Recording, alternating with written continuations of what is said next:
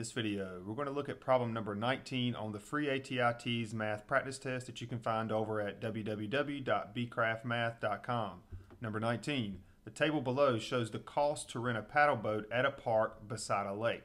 Write an equation that models the cost C for the time in hours H that the paddle boat is rented. If you rent the paddle boat for 1 hour, it's going to cost you $4.50. 2 hours, $9. 3 hours, $13.50. If you look at the trend here, each time we are increasing the cost by $4.50. We can find an equation for the cost C is going to be equal to $4.50 times H, where H is the number of hours that you rent the paddle boat.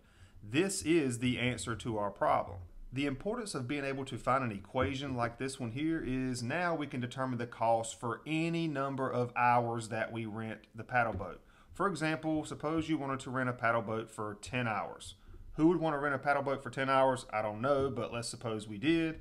If we take 10 and plug it into this equation, $4.50 times 10, that would cost you $45 to rent that paddle boat. And we can determine this for any number of hours. As a matter of fact, if you were to go the other way around and you knew how much money you spent to rent the paddle boat, we could actually do division to determine how many hours we rented it.